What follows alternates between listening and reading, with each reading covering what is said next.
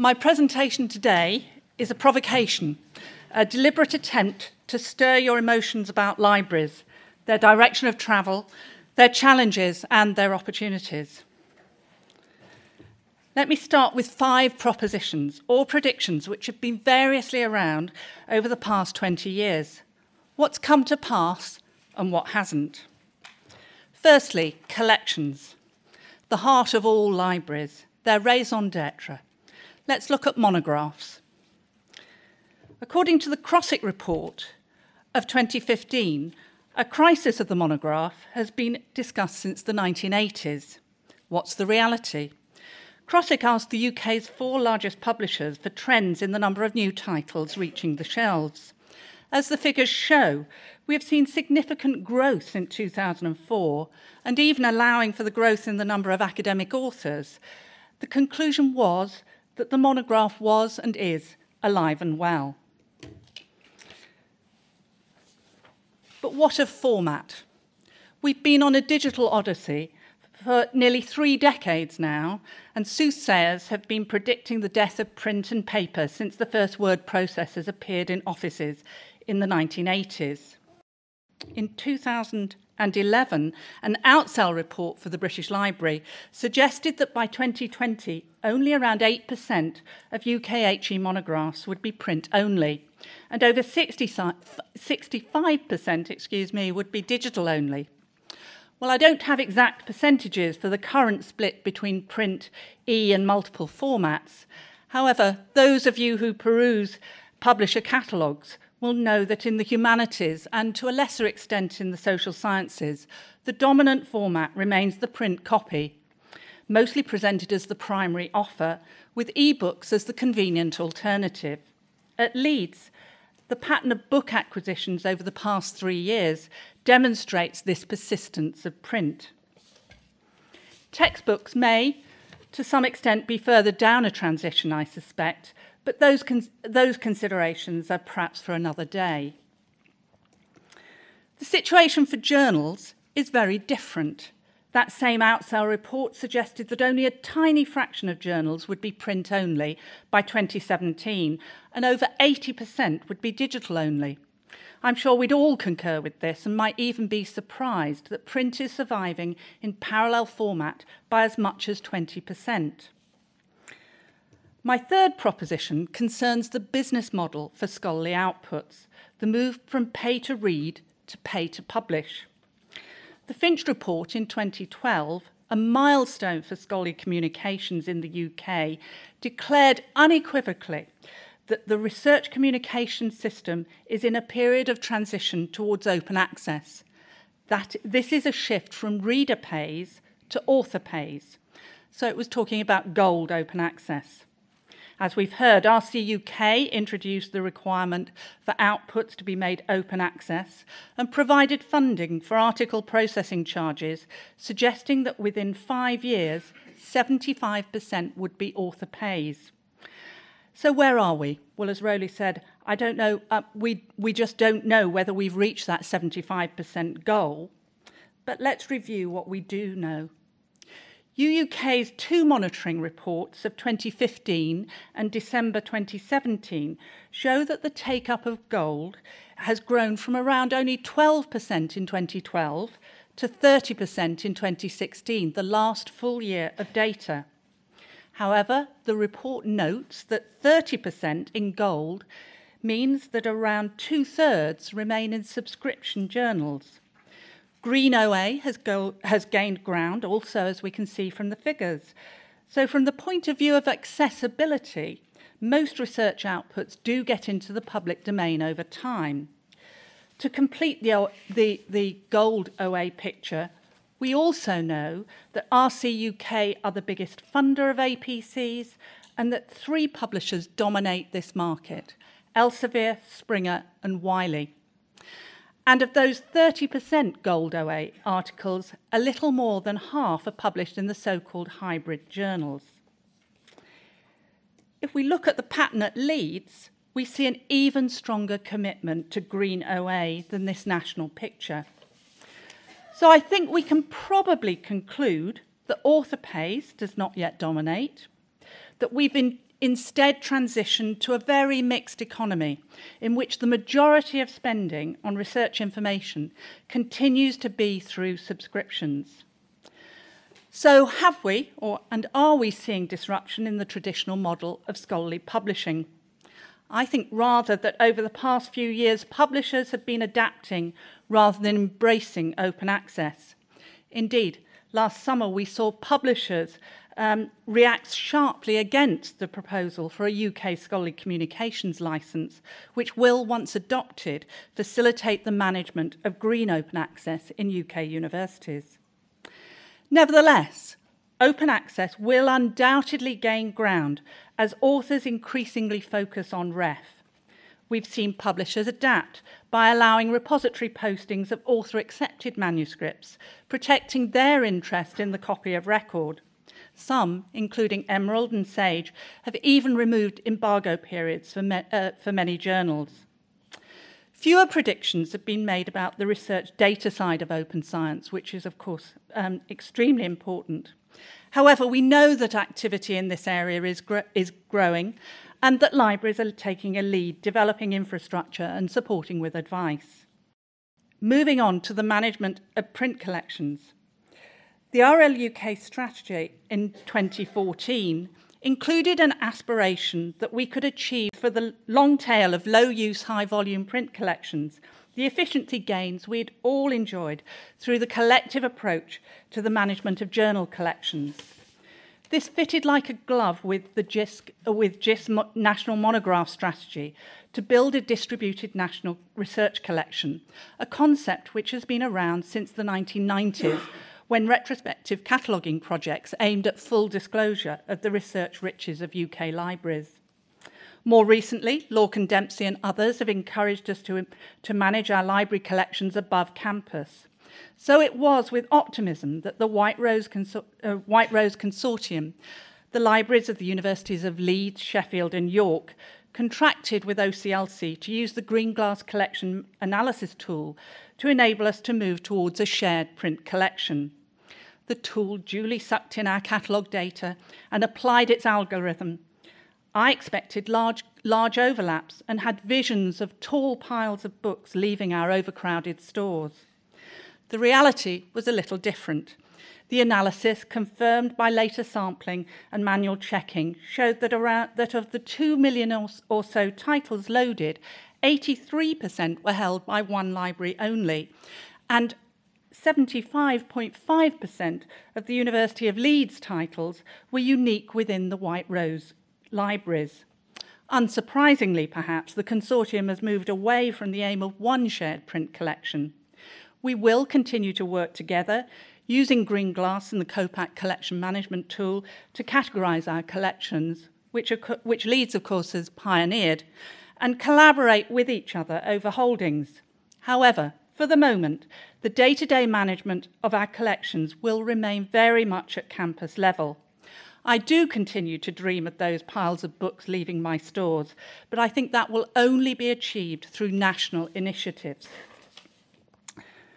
My final prediction is around physical libraries. I remember in the 1990s being told that as information migrated from print to digital, so library websites would replace the need for physical study space. In the 2000s, however, we began reimagining our physical libraries, responding first to problem-based learning and more recently to flipped classroom pedagogy. And we have learnt that our readers certainly do vote with their feet when it comes to quality space. Between 2014 and 2017, the University of Leeds invested around £52 million in a new build undergraduate library, the Laidlaw Library, and the refurbishment of our largest campus library, the Edward Boyle Library. The return on investment has been remarkable. The number of library visits has grown by 33%, and more significantly, the number of visits per enrolled student has increased by around 27%. So in summary, as we head towards 2020, our libraries continue to be custodians of rich and extensive print collections, complemented by electronic journals, databases and repositories, We continue to manage, generally speaking, at campus level. Our staff play important roles within the research information lifecycle, supporting open access, providing new data and digital preservation services. This reflects the developing emphasis, as we've heard, on data-driven research. Most visibly, our libraries have morphed from havens of tranquility to vibrant social spaces where staff are on hand to support students, increasingly from outside of the UK, become independent researchers using new styles of learning and pedagogy across all disciplines from classics to computing. So libraries are in great shape, valued by our institutions and by our individual users. But we must beware complacency, and having looked back, we must now consider the future. We've seen the danger of predictions, so please treat my remaining remarks as observations, comments on the possibilities open to us, rather than speculations on what the future looks like. Unsurprisingly, our relationship with publishers remains critical and in some areas problematic. I'm sure we all feel grateful for the negotiations that JISC and the Content Strategy Group take forward on our behalf. We continue to spend very large sums on information content, around 40% of the total budget for the library at Leeds, and this budget has been focused for some time on journal subscriptions. We've continued to see volatility in these subscription costs, associated in part with inflation and in part with currency fluctuations.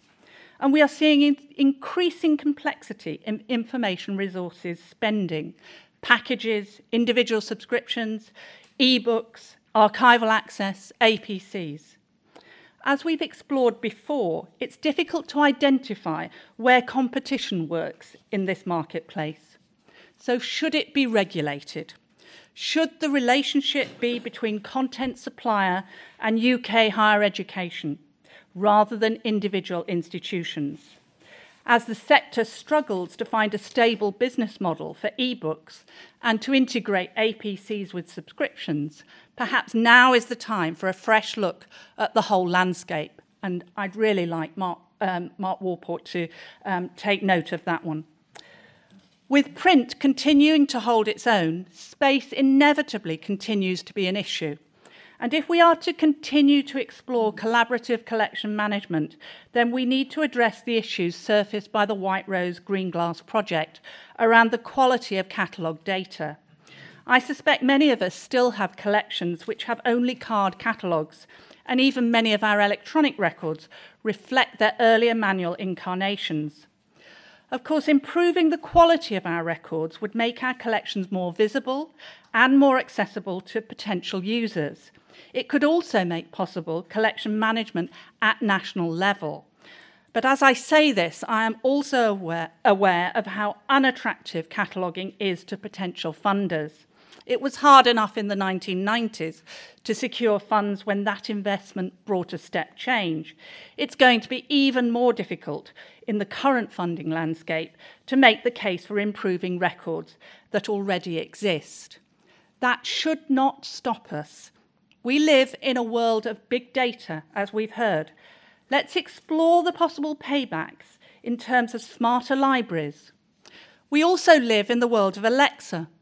Let's raise our aspirations to catalogues and databases that can be interrogated by voice, that integrate GPS data, directing readers to convenient geographical locations, that allow readers to play with library data, perhaps integrating with their own personal systems.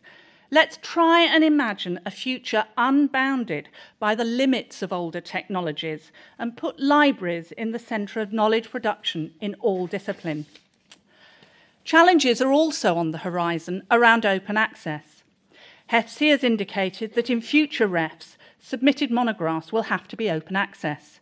A number of publishers, including several university presses, are investing in this area. And later in this conference, you're going to hear from Kate Petherbridge about the White Rose University Press, whose first open access monographs will be published this summer. And what are the opportunities? In March 2016, the AHRC published a report by Jeffrey Krossick and Patricia Krasinska on understanding the value of arts and culture. and indeed we heard from Jeff Crossick himself at the DCDC conference last year. The conclusions based on deep research are wide-ranging and deserve consideration in full. However, I think the takeaway for those of us curating archives, manuscripts and rare books is that the importance of cultural enrichment to individuals and therefore in turn to communities more broadly. They talk of the importance of the arts in producing reflective individuals, engaged citizens, in promoting positive health outcomes. They describe the instrumental role arts can play in urban regeneration or in bringing together nations following conflict. Put this alongside an increasing emphasis in arts and humanities on longer, larger grant funding, and one can see how our special collections librarians and archivists could play active roles as expert partners, linking collections, telling their stories, enabling the synthesis of ideas into a bigger picture. Crossick, Krasinska and others have emphasised the potential of the digital as both an art form in itself, but also in adding value to other formats. We know we have many challenges in curating and collecting digital collections, but there is a developing field of digital humanities in which the technology can provide a new platform for exploring our collections, both print and electronic. I was enormously privileged recently to contribute to the Just Wellcome-funded UK Medical Heritage Library, which produced over 15 million pages of digitised content.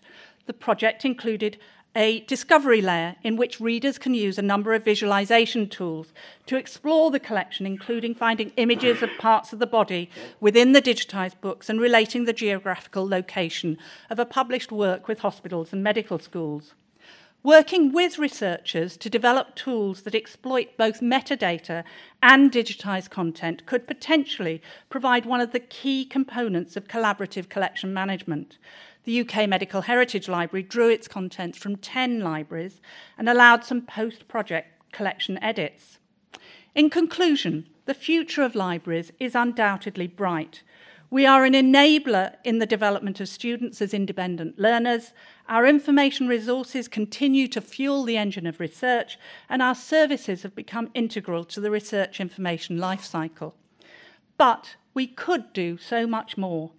In an increasingly digital environment, let us also seize the myriad opportunities to build new electronic collections, as well as use technology to celebrate, exploit, and simply enjoy the rich manuscript and archive resources that have long been at the heart of our exceptional research libraries. Thank you very much.